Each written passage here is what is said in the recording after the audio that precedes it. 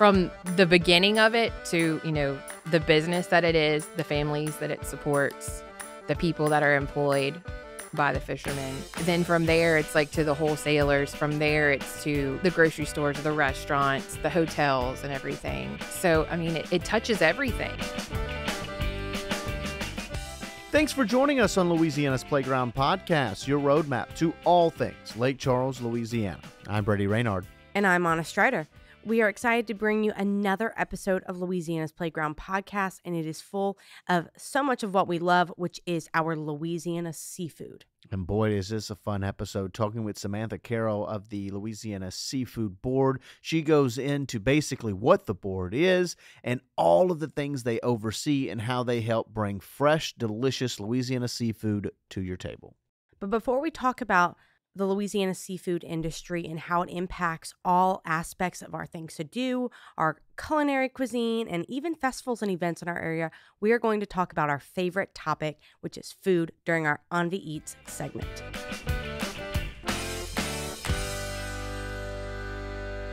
Envy Eats is the segment where Anna and I head to local restaurants in town to give you the lowdown on what they're offering, maybe even how they got started, the type of environment, and ultimately the rundown of another local great place to eat.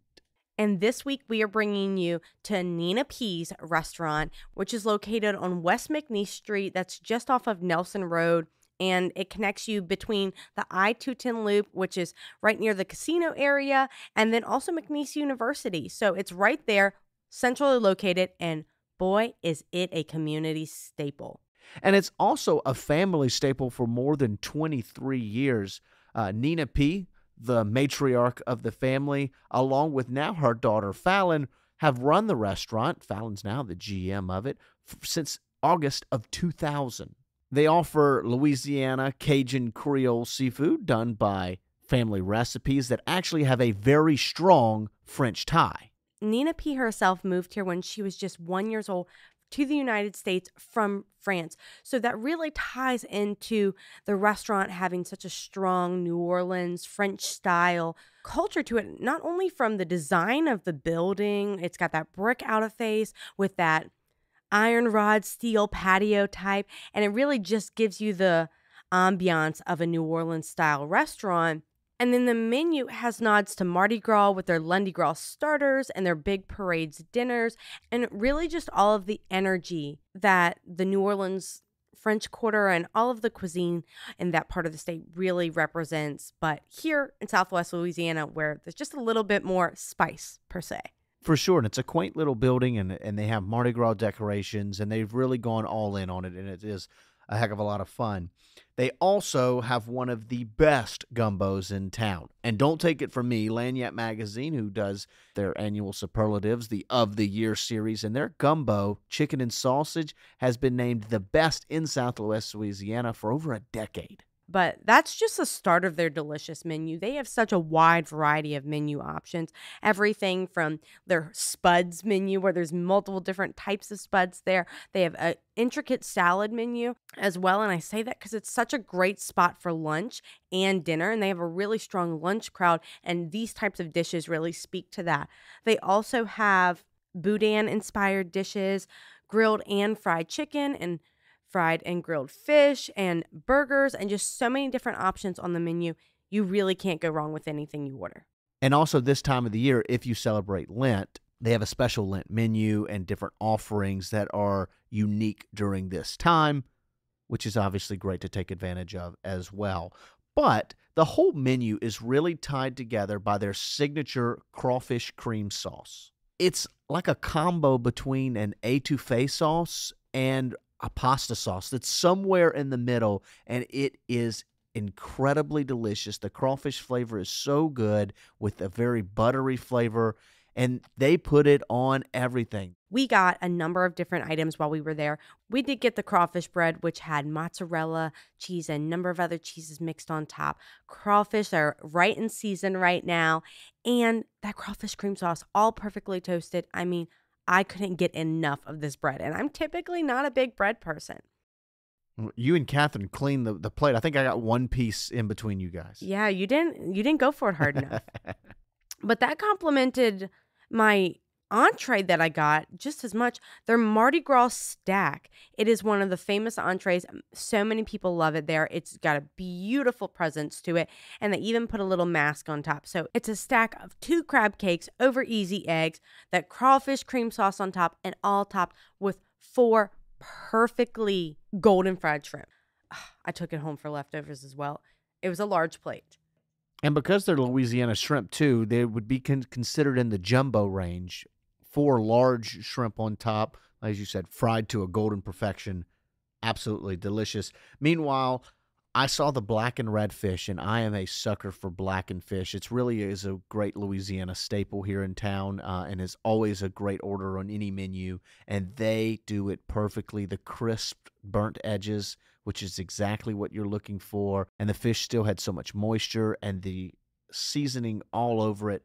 Absolutely incredible. And the cream sauce really tones down the blackened, but in the absolute perfect way, with some nice seared vegetables on the side. And it was not too heavy, but still you left full because of how good it all was.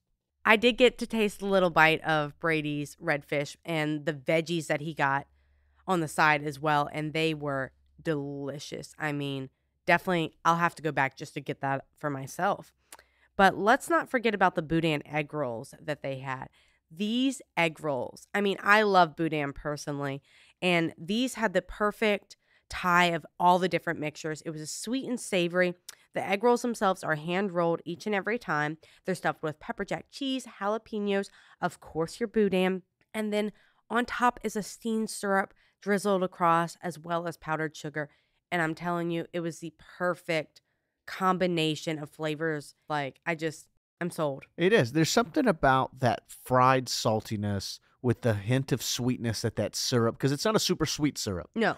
So that hint of sweet that the syrup gives, the salty-sweet combo. Look, salty and sweet is a flavor staple for a reason, and the boudin egg rolls hits that perfectly. Even as someone that doesn't care for boudin, I ate my portion gladly. Everything truly hit the spot. It was absolutely delicious, and the staff in the restaurant are just so incredibly welcoming. Many of them have been there, working there for years, and just truly make it somewhere that you feel like you're home and you're stepping into your family's kitchen for a bite to eat. So head on over for either lunch or dinner to Nina P's. Give it a try and tell us what you think. From a great meal to a great guest, we welcome on Samantha Carroll, the Executive Director of the Louisiana Seafood Promotion and Marketing Board. In addition to that role, Samantha is a renowned chef that has used her Louisiana roots to carve out a role in the state's culinary scene. She's owned and operated restaurants with her husband, Cody Carroll, as well as being named the Queen of Louisiana Seafood back in 2013. That led to a multi-season show on the Food Network. Now she uses those skills to promote Louisiana seafood to the world. Welcome to the show, Sam. Thanks. Thanks for having me. We're excited to have you here on today's show, Samantha, talk about the Louisiana seafood industry and all that it entails in our culinary cuisine here in Southwest Louisiana. But before we get started with our conversation today, we'd like to ask you a few questions to get to know you a little bit better. Are you ready? Yes. I'm ready. Is it rapid fire? Sort of, Okay. mostly, yes. I'm ready. Crawfish or gumbo? Y'all, this is dirty. It's very difficult work. It's a hard choice. Can I just plead the fifth? Is that an answer? I mean, I love them both so much. It's like picking your favorite kid. Okay. Oh, I have never thought about it. I'll go with that way. crawfish. It's almost crawfish season. I'll go with crawfish. Interesting. But isn't gumbo the reason that you got into the culinary scene altogether? Yeah. And I also beat Bobby Flay with gumbo. So gumbo holds a special place in my heart. But you chose crawfish. Because I'm craving crawfish right now. We're right is there. it? What is it? Do you love? Is it the bowls? Is it fried seafood? Is it when you kind of do more of like etouffees? What is it about crawfish? Everything. I mean, it's kind of like a drug. Like eating crawfish is like, people are calling restaurants left and right. Like, you got them yet? You got them? How much are they? How much? You got them? No. Okay. Next week, I'm gonna call back next week. Okay. So it's seriously like a culinary drug in Louisiana. And as soon as you get them, people, I mean, I just love to sit down and eat them. I mean, a cold beer and like a frozen mug with crawfish, and you're eating your potatoes and your corn. I mean, it's just everything. So I'm going crawfish. That's such a native Louisianan thing. I know when I have my friends down here for the first time, we couldn't have ordered that much crawfish. And there was like 8 of us, but we had like none of them had ever had it before. It was maybe my second time. So it was just like all of us slowly picking at them, and we barely ate any. And that was like the biggest deal. Everyone still talks about it. Yeah. Well, now that we've gotten through that tough decision there, hopefully these other ones are a little bit easier. Okay. Poolside or beachside? Beachside, Why? because I love Grand Isle. I love it. I love going to Little Fisherman's Town, and I love the little beach. My daughter does not want to fish. She doesn't want to do anything hunting. So it's like, Mom, can we go to the beach? That's our So beach it's like now. family time as well. Yeah. Okay, last one. Concert or comedy show? Concert, hands down. Do you have a favorite genre? Everything. My husband and I have declared this is the year of the concerts for us because we've booked and gotten tickets for several concerts so far that are happening. Which one are you most stoked about? Tyler Childers. I want to see him. Well, Lainey Wilson's playing here. We're contemplating coming back for that. Well, I think You should. I know. There's just so many concerts. Now that we've gotten to know you a little bit better through how you enjoy your time both in Louisiana and here in Southwest Louisiana, let's get to the task at hand, which is Louisiana seafood. Obviously, such a big part of our culture and economy, which is why we have a seafood promotion and marketing board. What is the board? It is an actual board, and we have respective members that represent each facet of the seafood industry. So, we have a crawfish representative, we have a finfish representative, a shrimp representative, an oyster representative, an alligator representative. Then we have a marketing person. They all have their own boards too within their own industries. And then it's kind of a communal place for all of us to get together at our meetings and discuss what's happening in the seafood industry and kind of for everybody to hear everybody out. When you think the marketing and promotion side of it, you're automatically probably going to like the awareness of like what's happening in the industry or what battles we're facing or, recovery issues, anything like that. But then also it's food. At the end of the day, it's getting eaten. So we get to have the fun part of it too, of, beautiful dishes and interacting with different restaurants and other members of the hospitality industry. And it's really fun at the end of the day because, you're battling your different things and there's things that are happening within the state that everyone's, really discussing and trying to evoke change in certain situations. But then, people talk about how they love seafood gumbo and people, everything revolves around at the end of the day. It's food. So we get to market and promote that. I always say whenever I describe our office to people, I say we're kind of like cousins with the Louisiana Office of Tourism at the state level, because when people come to Louisiana, they're eating. Yes. So we're kind of like the direct link to them. And a lot of times within our office too, we partner on things with the Office of Tourism.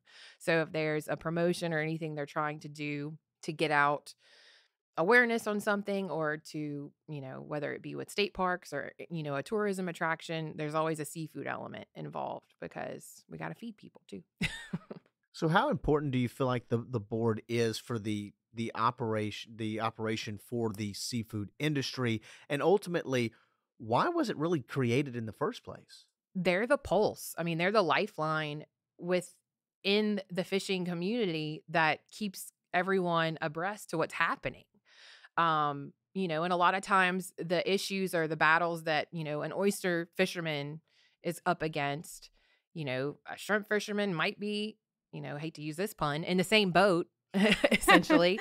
But, and there's a lot of things that happen where it takes a lot more than just one voice of an industry, of a one specific fishing industry to go up against something or battle something or bring attention to something. So the fact that everyone as a whole still kind of works together in the same room, it's something that speaks volumes for, just us as a state and an industry. It's been around for nearly 40 years. So it's clearly a staple of the state and what we're promoting, like you said. How did you get involved? I was actually at an event and the lieutenant governor, mentioned to me, he's like, hey, you know about the seafood board, right? And I'm like, yes, I do. I'm very familiar.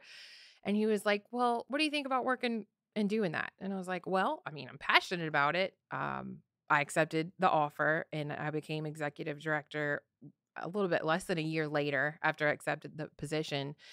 And it just kind of ignited a passion in me that is much further than, the restaurant industry. It really opens your eyes to things with lawmaking and the way that things are regulated in our state and in our nation. And the fascination also stems, I've always had an appreciation for farmers and fishermen, but like getting to know these people personally and their lives and their day to day, it really ignites a passion in you, and you feel really proud to be a part of it. You get to hear their stories and really Yeah. understand why they do what they do. Yeah, and you have an expert like in your Rolodex. So if somebody asks me a question, about oyster farming and it's something that I've never heard of before, I can just call up, my oyster fishermen, and they've been in these industries for years, and their family before them, and their great grandfather before them. So it's great to have those people. Is there any way to quantify the impact that seafood has on the state of Louisiana? From the beginning of it to, the business that it is, the families that it supports, the people that are employed by the fishermen. And you have to think about it. It touches so much the industry. Then from there, it's like to the wholesalers. From there, it's to, the grocery stores, the restaurants, the hotels and everything, the people at home. So, I mean, it touches everything. I mean, if there's food involved, it's involved too. I saw a stat that I was really kind of impressed with on your guys' website. 1 out of 70 jobs here in the state is directly related to the seafood industry. Yep. I mean, Yes. that just shows you the kind of the level of the buy-in. Mm-hmm. That hasn't wavered. It has its ups and downs with whatever's happening in our environment and our day to day, but that hasn't wavered. It's a $1 billion industry. $2.4 billion, I think, was the latest figure that you guys had. Mm-hmm. Obviously pre-COVID, but that's still a number that shows the economic impact that we see. Yeah, it's huge. And that number is just continuing to grow and increase as we're rebounding, especially here in Southwest Louisiana and along the Gulf, which we have, I think I was reading, over 7,200 miles of Gulf Coast in the state. So as the communities are coming back and everything, we're just seeing that industry grow. With the fishermen and everything, but also the communities that are directly tied to the industry. There's certain places in Louisiana that you look at and you're like, it's coast and all that kind of stuff, but who lives down here? And it's the people that make it happen for us. They're the ones that live there. And I think it's so impressive considering the size of the state and how little of our state actually borders the Gulf, that we're the second largest supplier of seafood in the country. Exactly. Yeah. So Alaska, we know, is first. They have a lot more waterway coastline to work with. But we like to say, like, in the United States. Yeah, the lower 48. Yeah, Yes, we're number one. You talked a little bit about how you've learned so much in the different intricacies of the industry, including lawmaking. And I know that's a big part of what you're promoting as far as on the federal side or on the state side, and just making sure that those individuals are represented. And there's been some laws lately about how if it's Louisiana seafood, it has to be labeled on the packaging. Right. That's something that's really cool, and kind of the pun there, because the acronym is cool. Yeah. It's like domestic or imported. Yes. Yeah.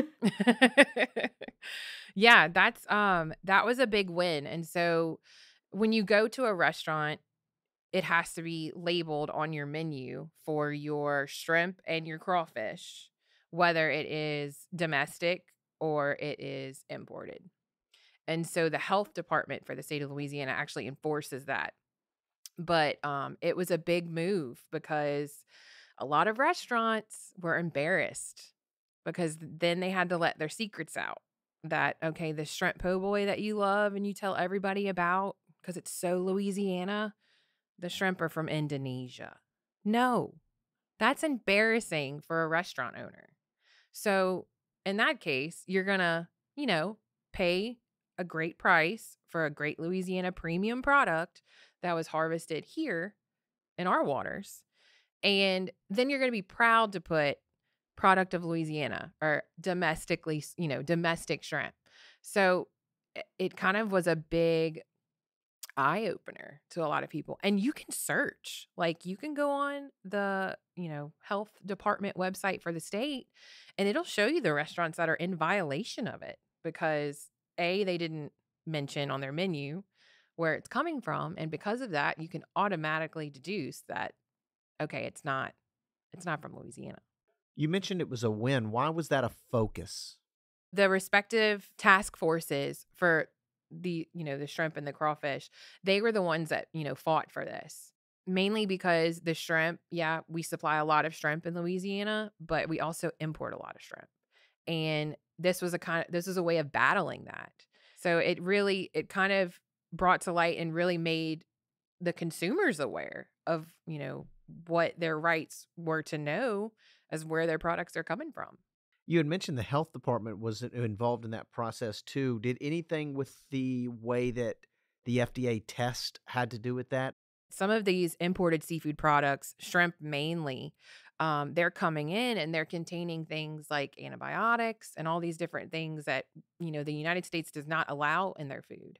And a lot of these things have been tied to sicknesses, to stomach cancers, like things that eventually harm the consumer. And we're just like wide open, letting it happen. Like, come on in, everybody. So, our lieutenant governor, he is very passionate about the imports and in battling those. And so he was at a conference for all of the lieutenant governors, of the nation. And he got with them and he passed this resolution to try to charge a little 10-cent tax on all of the stuff that's being imported from these other countries. And, that would go towards hiring more inspectors and testing more seafood. And ultimately, because all the things that are found in these seafoods are not allowed in the United States, sending more seafood back. So kind of leveling the playing field for us here in Louisiana by sending everything, giving them less to work with and flood our shelves with. We've talked a lot about the different types of seafood that you represent, and that is shrimp, oysters, crabs, crawfish, alligators, and finfish. Mm-hmm. What exactly is finfish? So it is all like catfish. I could list them all for you, but it's all, the wild caught fish that, like drum, tuna. Okay. So think of, the fish that graces your plate at a restaurant, and it's pretty much that, unless it's like from freshwater. We technically don't represent freshwater fish per se. Just estuaries and saltwater? Mm-hmm. Saltwater finfish. Yep. And so obviously because of that, there is a real focus, it seems like, on what I kind of call the big five of seafood, right? Here in the state: shrimp, oysters, crabs, crawfish, and then alligator. Shrimp specifically, of that $2.4 billion annually that the state brings in, I've seen shrimp be worth around 1.3 annually. That is way more than half the market. Yeah. They're the stakeholders, I think. Yeah, it's huge. And the shrimping industry especially, and we kind of touched on this a little while ago, but it could be a major operation with a fleet of boats, or it can be just one fisherman and his one boat that only goes out, 70 miles at the max and then comes back. So there's a lot of different people in the shrimp industry and different scales. Are there different rules and regulations that you all have to really focus on with each one? Well, I mean, they all have their own respective seasons. And then they all are so different with harvesting. Essentially, crawfish is farmed, but we do have, wild caught crawfish in like our basins and our spillways and things like that. Oysters is so fascinating because you put out your culch, is what they call it, like, your gravel and your rock and everything into your oyster beds. and you won't harvest an oyster from that for 3 years. 3 years. 3 years.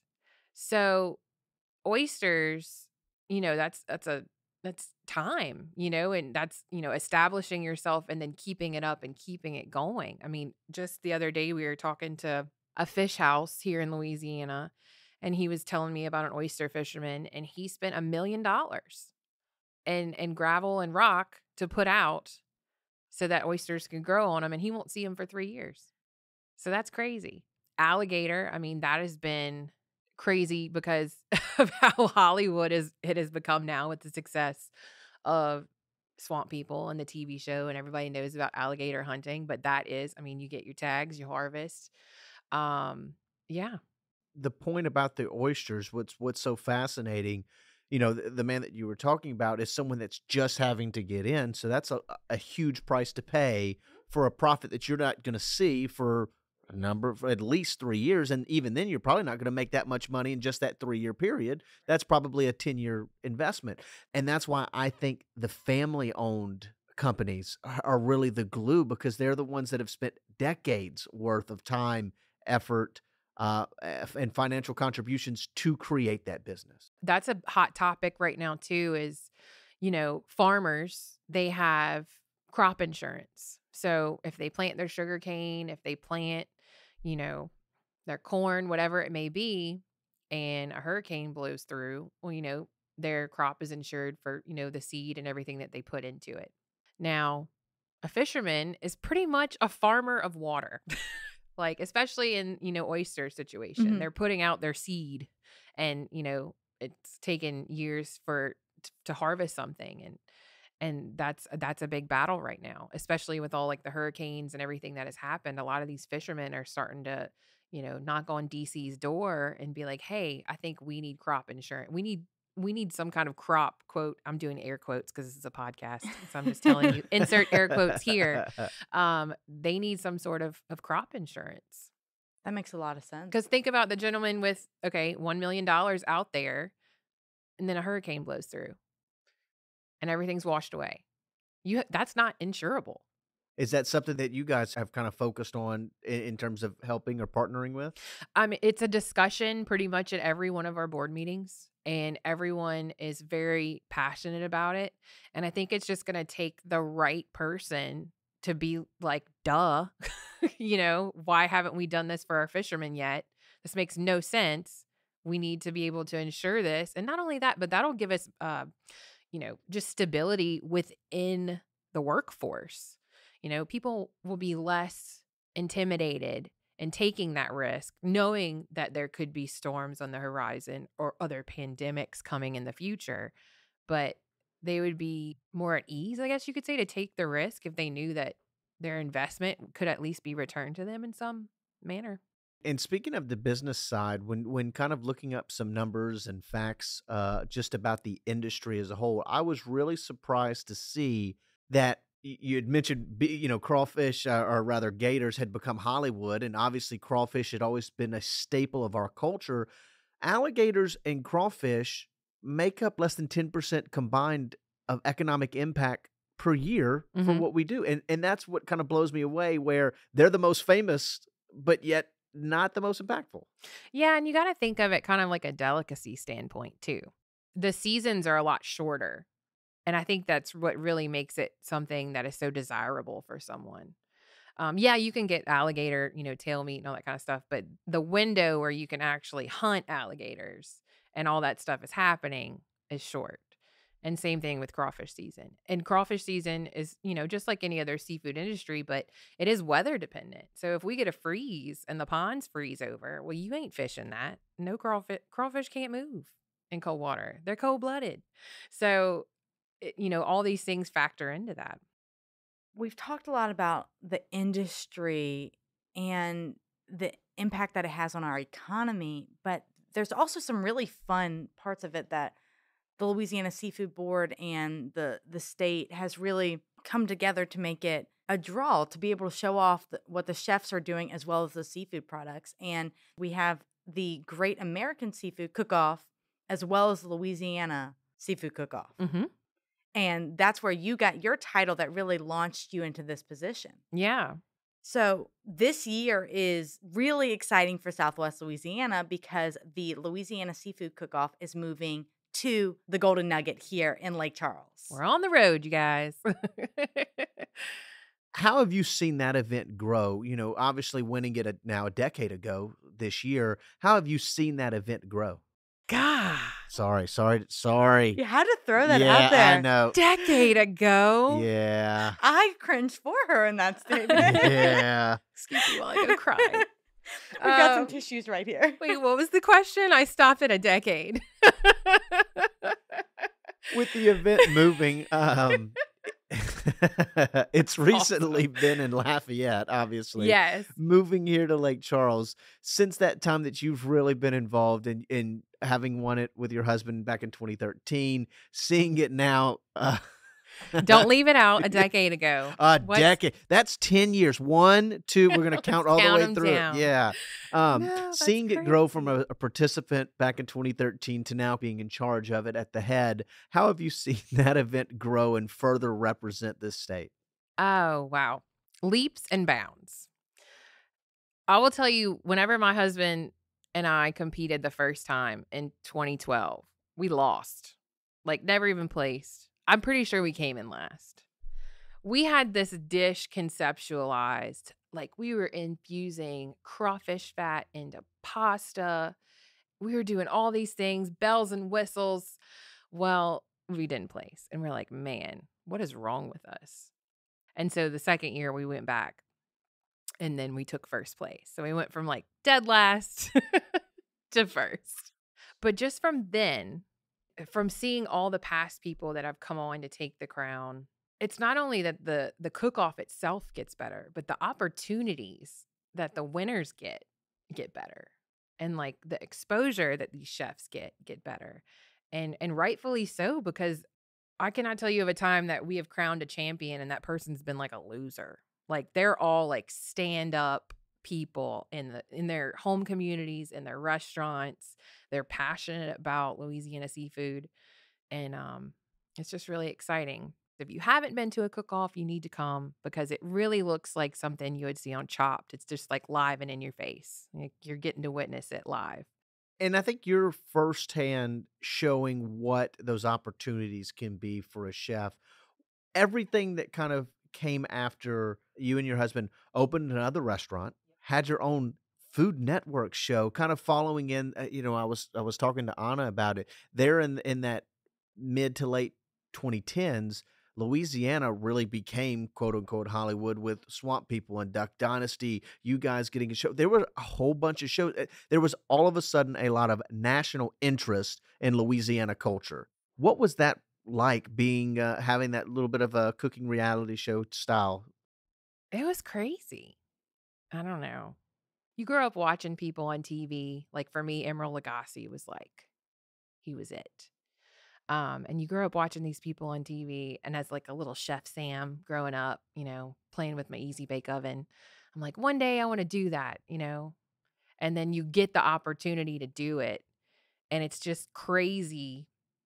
Number one, the amount of business it brings to the state, not just for viewership, but the amount of people that they have to fly here to work the set. Like, I mean, they probably had about 30 people that they flew here just for our show, staying in like our hotel rooms and buying breakfast, lunch, and dinner from our local restaurants every day. So that was very eye-opening to me, but it was an honor. It was really fun. And the show Cajun Aces, correct? Yes. Just wanted to make sure. I realized I didn't say the show. You guys had 2 seasons. Mm-hmm. So that Yeah. was a nice little run. It was. And it's super cool that you mentioned the film industry because that is also an industry here in Louisiana that's really vibrant and impacts our local economy. But you were talking about a lot of the different experiences that these chefs get to have. And what's really awesome for us here in Southwest Louisiana is that the 2022 reigning Louisiana Seafood Queen, Amanda Kusi, is here in Lake Charles. Yeah. And she was formerly at a restaurant in downtown and is now working with another group to open her own kitchen in the area. So just really exciting things. And she gets to represent not only our destination, but the state on a national level, which is just really special. And all of those chefs that win at the Louisiana Seafood Cook-Off then go to compete at the Great American Seafood Cook-Off, and that happens in New Orleans. And Yes. that's chefs from across the country. Yes. That one's crazy because it is very much like Miss America, but culinary style. I mean, you have all these different people, and not only are they bringing in like the best of the best chefs of that state, they're bringing in, the best of the best seafood that their state harvests. So there's such a wide range of seafood. It's legit. And, there are a lot of cooking competitions all throughout Louisiana, just associated with their festivals and things like that. But this one is just, I guess I'm going to say professional. Like, I just feel like it's so professional.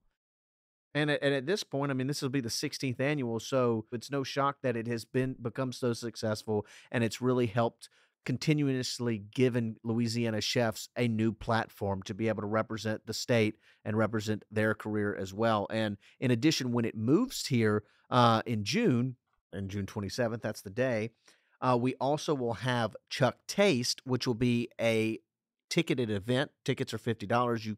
You'll be able to purchase them online as well, that you can get a taste of. I think they said 20 or so restaurants, local restaurants, will give you a taste of their culinary treats. And so what a good time. Yeah, you like that culinary treats. I like it. A tasty evening. Yeah, Is that what you said earlier? I love that. Chuck Taste, a nice tasty evening coming up in June in conjunction with the event. Well, it's great to have you on the show today, Samantha, as we talked about the seafood industry and all that it impacts the state of Louisiana. With the Louisiana Seafood Cook-Off coming on June 27th, I know that you all are putting on a really great sweepstakes for two lucky winners. The winner and a guest. Yes. Yes. So we are going to have a sweepstakes, a competition. If you follow us on Facebook at the Louisiana Seafood Promotion and Marketing Board Facebook page, you'll see a link where you can click and it'll bring you to sign up and register for our sweepstakes. The winner will get to see a VIP experience and experience VIP style the Louisiana Seafood Cook-Off here in Lake Charles. They will have a stay at the Golden Nugget. Chef Amanda, the current reigning seafood queen, will prepare a private lunch for these winners here in Lake Charles. And there's going to be a brewery tour, a private brewery tour of Crying Eagle Brewery. So all kind of things. Am I eligible? Yes. Oh. Yes, you are. I was expecting to hear no. I'm eligible, so I didn't rule myself out. We're all eligible. I know. Everybody's eligible. I already sent it to my family. Yes. As soon as it was announced. Yes. So follow them on Facebook and to enter in the sweepstakes and enter your chance to come and visit us here in Lake Charles. Thanks again to Sam for joining us here on the show, and thank you for taking time out of your day to join us on the podcast. If you enjoyed the show, please leave us a rating or a review wherever you listen to podcasts. Each rating and review helps us grow our audience to be able to further bring you the stories of Lake Charles and Southwest Louisiana. Go to visitlakecharles.org/podcast for more episodes, events going on this weekend, and of course, where to eat. I'm Anna Strider. And I'm Brady Raynard. Thanks for coming play at Louisiana's Playground. See you.